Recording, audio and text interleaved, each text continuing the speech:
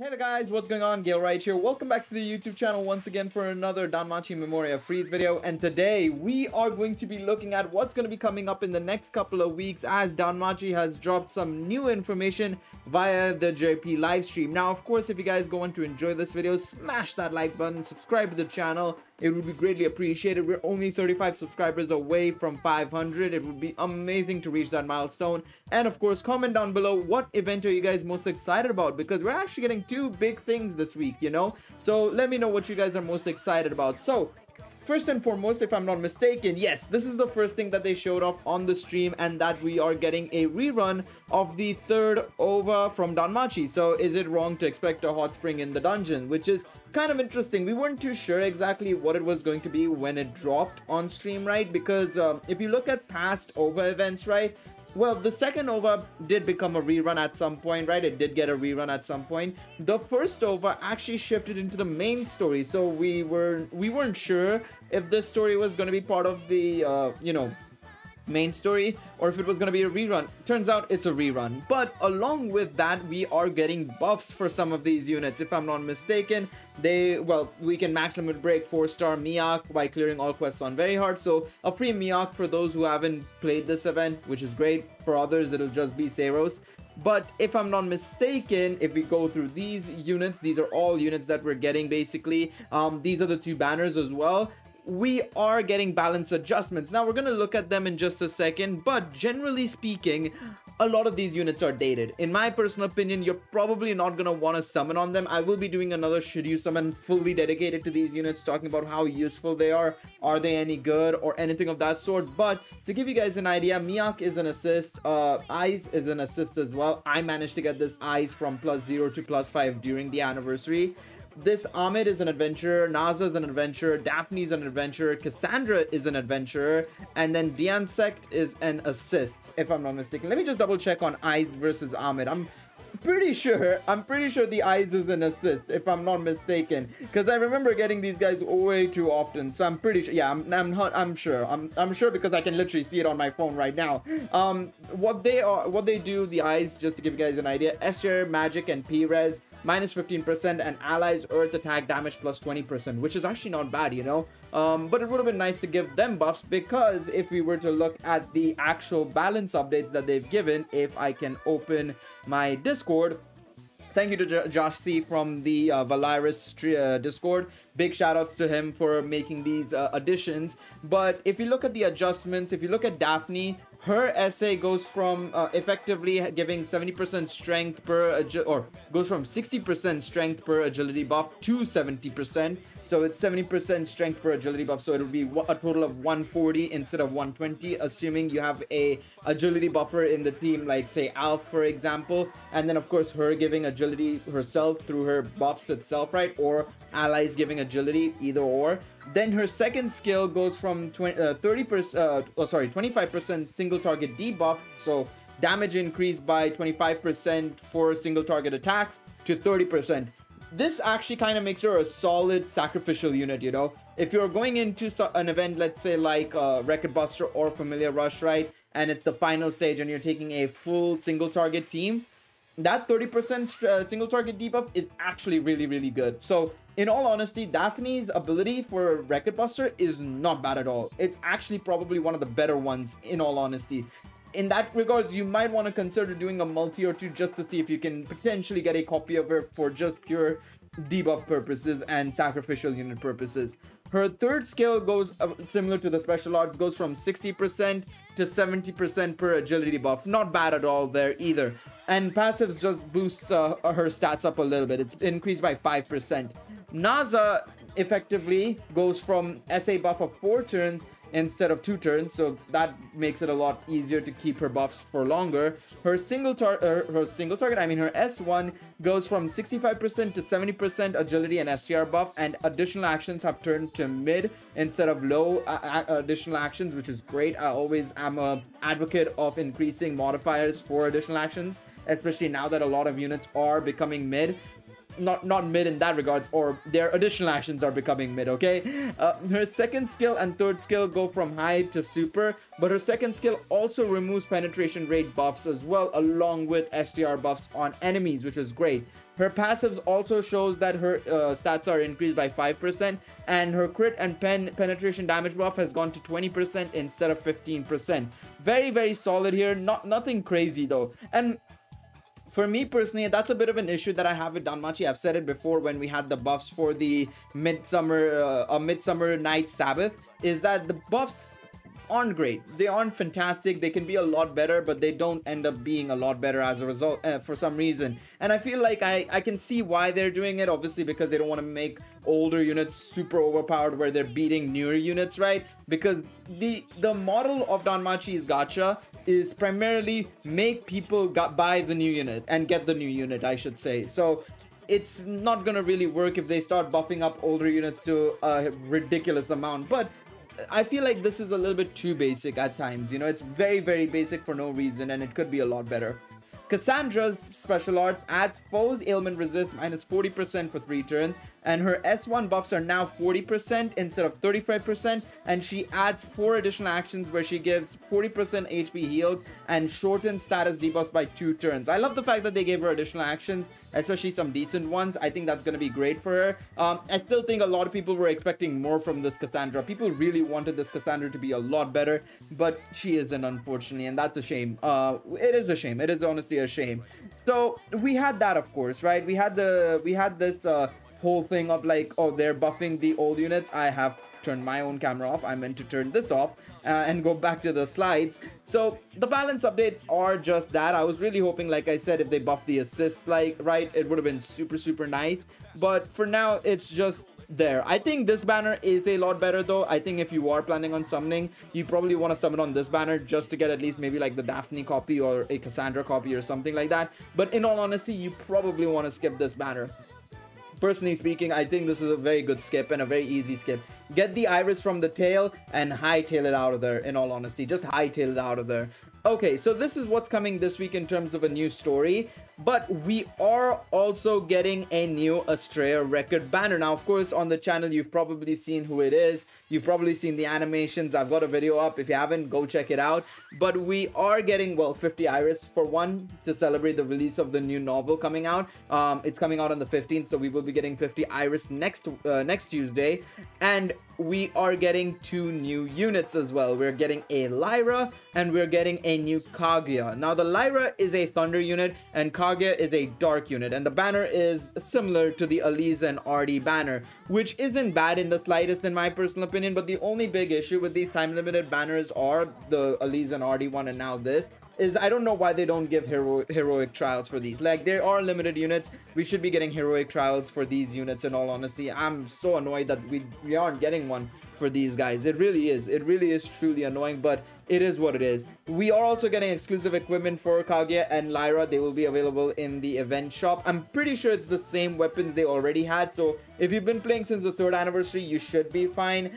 But I don't think these are any different weapons. Let me actually check, because I can probably see and compare the weapons for Kaguya and everything, because I literally have Kaguya, right? So may as well check it out. So if I go over here and if I bring Kaguya onto the team, where is my Kaguya? There she is. I can compare the weapon literally and see if it's actually a different weapon or not. No, it's the same weapon. It is exactly the same weapon. So there's realistically, I mean, if you have already been if you've been playing the game and if you have these units already, you probably already have their weapon, right, from the older versions. But you can probably get an easier way of crafting these weapons now rather than getting the moonstones and, you know, exchanging them in the event exchange and stuff like that. So that's good, at least, or the special exchange, I should say.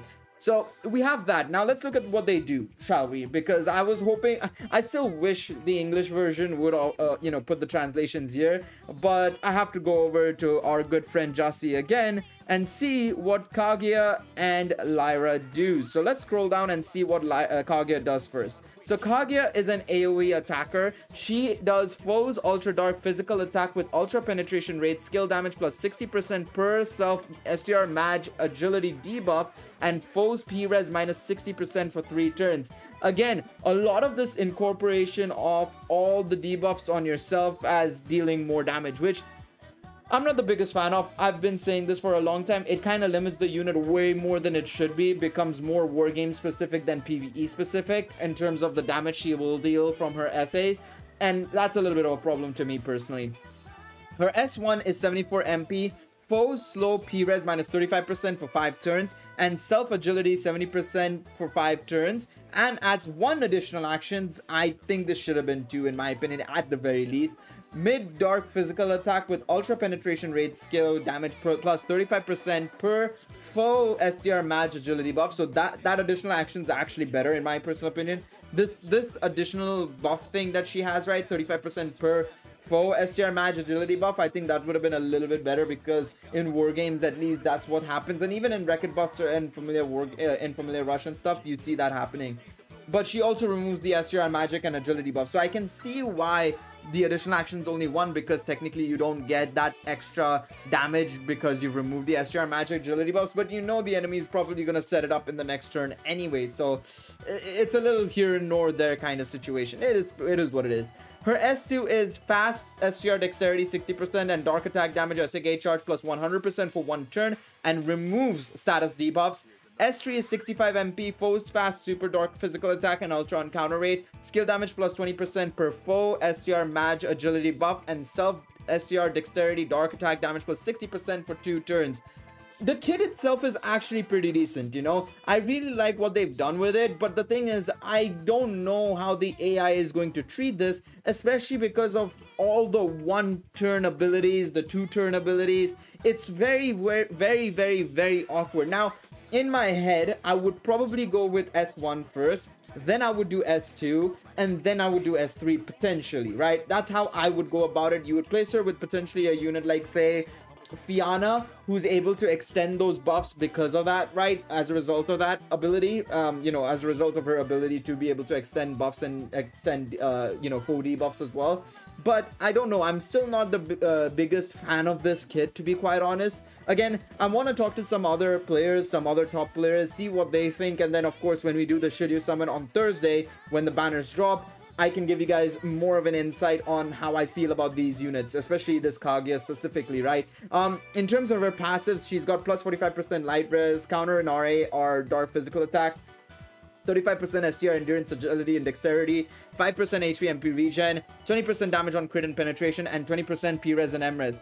Her stats aren't bad, you know. 1159 agility is not too shabby. 2179 STR is not bad at all. Again, it's pretty decent. Obviously, I would prefer a little bit more across the board, but just her kit itself is, I don't know, I'm not the biggest fan of it. Let me know what you guys think about Kaguya's kit down below, because I don't know how I feel about it, to be honest. I'm kind of iffy on it. Initially, I was kind of like, okay, it looks interesting, it's pretty decent, but then I saw the conditions and it's not really appeasing to me personally. I'm not the biggest fan of this, but again, I'm curious to see what you guys have to say down below in the comment section below. Now we move on to Lyra right here. You guys can probably not see Lyra's picture, but we will show it to you guys right here so you guys can see it. Lyra's picture is right there. Stats are pretty decent. Good agility, 1266, better than Kaguya's, surprisingly. For a magic unit, it's impressive. 2000 magic, about the same as most magic units nowadays, I would say. Most magic units, I didn't even realize it until very recently, that magic units are primarily between the 2000 to 2100 range. They've not gone to the 2150 plus range as far as I know. I could be wrong though. Somebody can, you know, immediately correct me in the comments. I wouldn't be surprised. But her essay, Lyra's essay, is Ultra Thunder magic attack with Ultra on guard rate and temporary grade magic boost, removes status buffs and applies seal and adds 3 additional actions. Foes mid thunder magic attack and shortens foes STR magic agility buffs and allies STR magic and agility debuffs by 4 turns. Not bad, okay? I like the fact that it removes status buffs from foes, which is good. It applies seal, which is also decentish, right? Especially if you are placing her alongside, you know, fellow units. Oh, Justy's added more. There you go. I was wondering what was happening there, but I guess he's adding more information as we go along. All right, so I like this. It's not bad at all. I think this is pretty decent. It's gonna be interesting to see what else she has. Let's see. S1 is 91 MP, foe super thunder magic attack with ultra and counter rate, and removes self removes status debuffs. Okay, wish this was all. I think this would have been a bit better if it was all. And foes agility and thunder is minus 40% for 5 turns and adds 2 additional actions. Foes thunder magic attack and shorten foes STR magic and agility buffs. Okay, I like this. I like this. But okay, one thing I'm gonna check really quickly. One thing I'm really gonna check really quickly is because we recently got another Thunder Magic unit, like what, a month and a half ago, pretty much, right? In the form of Wine, right? Thunder Magic Cyber Ops event we had, right? And she was pretty decent in her own right? A bit slower than this Lyra by around 60 agility, a little bit stronger magically, around 20 damage, 20 magic more. Now this Wine also has the ability to reduce STR, magic, agility, and MRes minus 40% on her second skill, and STR, magic, agility, and MRes buffs is minus 3 turns. You could probably run both of them together, but the thing that is, you probably will run both of them together though. That's the thing. I think you would want to run these two together because they're just going to help each other out, especially because Lyra on her second skill gives allies fast 30% HP heal, which is something that, in my opinion, you know, this sort of team did not require necessarily. And God Raid, AoE, and SD damage taken minus 30% for 1 turn. Wait, God Raid minus 30%? Shouldn't this God Raid be plus 30%? I think it should be plus 30%. Why would your God Raid go down? I know AoE and SD damage taken makes sense. You take less damage as a result of that, which is good. And self, magic, agility, thunder attack damage, P-res, M-res plus 60% for 4 turns. Really solid here. This is very, very good. I think you'll probably want to run the Wine and Lyra together. I'm curious to see what third unit is going to be. Again, when we do the should you summon, I'm going to probably prepare a Thunder Magic team to showcase like what exactly could you do with like all the Thunder units together, because I can see these two working together really well. Question is, what sort of third or fourth unit would you want to take? Maybe you want to take a unit like maybe say Galmus or something like that to help stall and protect your team. Maybe like say Raoul, for example, potentially, right? To be able to ensure that you're gonna survive those hits effectively and then you can get going in the second turn potentially, right? Maybe something like that. Her third skill is 51 MP. It's a single target slow super thunder magic attack with ultra and god rate and temporary great magic boost and sleep. Not bad at all. So 45% water res counters and RA or thunder magic, 35% magic agility dexterity, 20% damage on crit and penetration, 35% damage reduction on guard. Not bad, 20% M-res and P-res. Yeah, this Lyra is probably a better option compared to Kaguya, I would say. Immediately I can tell that this Lyra is going to be a better option than the Kaguya, just purely because of the fact that, well, I can see this Lyra being well worked with Wine and stuff. So in my opinion, I would say that is going to be the case in my personal opinion. So there you have that. All right, so we have that for first and foremost. Now we move on to the second set of things. So Danmemo tips. Okay, so we have the raid event coming up. We have a familiar rush coming up. This seems to be based on the Ice and Wonderland quest, so I expect weaknesses directed towards those units, right? So let's see. First one is M-res down, fire res down. So you want to take Riveria in here basically. So Phantasma Killer is effective. Fire M attacks are effective. Okay, 30% P-res. Okay, you could probably still run a physical light team here, or even a physical fire team here. In all honesty, the P-res isn't that high. It is a significant amount because it's a 60% resistance difference between magic and physical units, but in all honesty, I think you could still get away with it in this phase. You'll just get a lesser score, I would say, but again, we'll see how it goes when we do some testing on the day of the familiar rush itself. So fire M attacks are against all targets are effective. Riveria is going to be able to keep damage consistent even when suffering from STR and Mage debuffs is recommended. You will want to primarily focus on all target attacks, but counter attacks and single target attacks are still an important source of damage. That is always true. I've always said this. So the foes decrease your STR and magic, so you want to keep that in mind. You want to remove opponents when you know, you want to be able to see if you can have something that can remove status debuffs, right? There are you know, units that can do that. We've seen units in the past that can do that. Mad Hatter Hermes can make an effective ally that he can buff both all and single target attacks. Yeah, 100%. I think that's a very significant point that the game is, or the tips are making there. Hermes is actually really good. You know, we did the test for Record Buster a while back comparing the damage between Feliz and Hermes. Obviously, we said that Feliz was much better. Not necessarily much better, but it was a significant difference between the two. But again, we were using it in two completely different scenarios. If you're using, you know, full AoE attackers, and then maybe you want to drag in a unit like, say, Finn, or you're using counter attacks which are counted as single target damage, right? You want to use a unit like Hermes who can boost both the AoE damage as well as single target damage. So yeah, something to bear in mind. We'll obviously have a full tips and tricks for the familiar rushes as well, don't worry about that. We'll look at all the options we have in terms of Phantasma Killer, fire magic attack users and stuff like that. All right, so the second one is P-Res minus 40%, Water Res minus 60%. So if you have been playing since the 4th anniversary, you could technically get away with using the 4th anniversary units. And if you have, say, Raoul or Eyes, you can probably incorporate them into the team as well. But of course, you want to also look at other options, because one of the beautiful things is that there's no light res this time around. So you could literally run physical light and just dominate the stage. In all honesty, you will be fine. The opponent does remove status buffs, so around turn 4, which is always when it happens, turn 4 is when they will probably remove your status buffs. So they mentioned that Eyes and Raoul are good choices here thanks to their Phantasma Killer ability and Water P attacks that can hit all targets. So yeah, I think they will be you know, removing your buffs at turn 4. So just bear that in mind. Of course, once we get into the phases, we will see exactly when that actually happens. Now, the third enemy is a single target enemy. As always, Jabberwock, Phantasma Killer is effective, and Thunder physical attacks are effective. He increases his STR, he decreases RP resistance, and he removes debuffs on self. Again, the debuffs removal will probably happen on turn 4, so bear that in mind. They mention units like Anakiri and Thunder attacks like Laurel, Agent, Daphne, which I think, if I'm not mistaken, is the Daphne that we've just seen a second ago. Yeah, it's the Daphne that is going to be coming out during the rerun banner, right?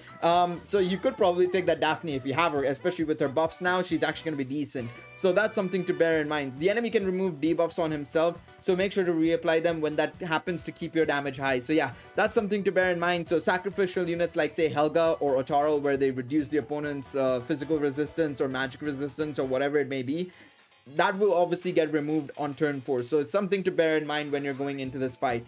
Not going to be difficult. Again, like I said, because of the physical resist down and the fact that there is no light resistance, most players should be able to take a light team and still get some very, very, very solid damage in here. So in all honesty, try and maximize that if possible. Now, this is the schedule. We have obviously this banner coming out, the rerun banner. You've got the banner with Eyes, Daphne, and Cassandra. I think it's the better banner. And on the other side, you have Dian, Sect, Naza, and Ahmed. Not a bad banner there, but again, I would say probably skip these banners if you really, really don't want to summon. Just avoid it. It's not necessary.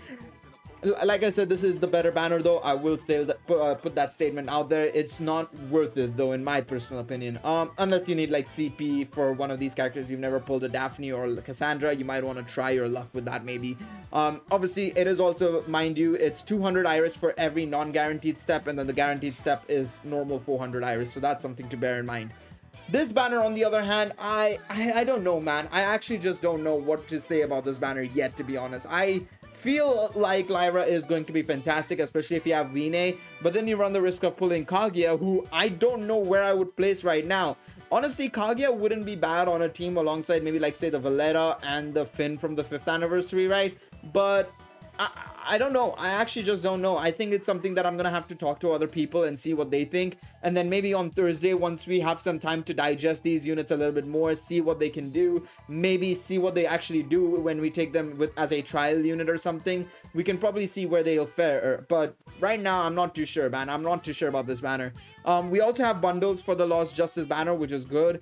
We have a Revis Record Buster coming. Okay. I assume this is gonna be Water Revis, so you will probably see Thunder weaknesses and stuff. When I say Water Revis, it'll probably be Thunder weak is what I mean, more so than anything else. We have a new 7th zone coming up, and then next week we have Wargame 7th zone and Familiar Rush. So Familiar Rush is still a ways away. We don't have to worry too much about that. We still have a week. And if I'm not mistaken, the next stream is on the 22nd. But yeah, that's all we're getting in this in the next 2 weeks. We're getting a two new banners. We're getting Familiar Rush next week. We're getting Record Buster this week. Wargames next week. So a lot of stuff to look forward to and a lot of stuff to create content on. So I'm very excited about it. Of course, if you guys enjoyed this video, smash that like button, subscribe to the channel, and of course, comment down below. What are you guys most excited about? Are you planning on summoning on the Kaguya Lyra banner or even the old banner? Let me know. I'm curious to see what you guys have to say down below.